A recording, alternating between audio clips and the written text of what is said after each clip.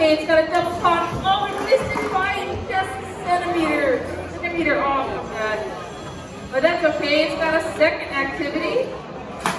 And it's loaded. One. It's autonomous. And the wind point. Driver control mode in 3, 2, 1. Okay, now we got, oh no! It's a little more control. They have an aerodynamic grip, 507B. So no amount of little clawing is going to be able to pull it away from that block. Match 37 is queuing, match 37. Being a lot of pneumatic is very useful. It does have a weight issue. You have to also make sure that you're filled up with air before each batch. Wow, that is nice driving there. Just don't be in your way, don't get in Blue's way.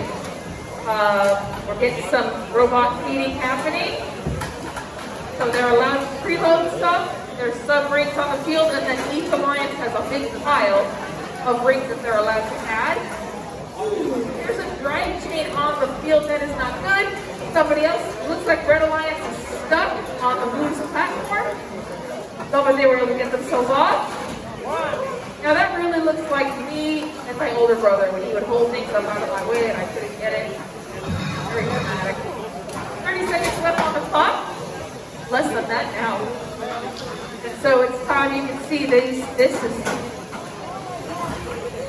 Cougar Bot and Mustang Bots. Who's going to be able to stack this enough or more of those elevated platforms? All right, they're tied now, but there are rings involved on the blue side. And 8301C, oh, it's got rings, it's loading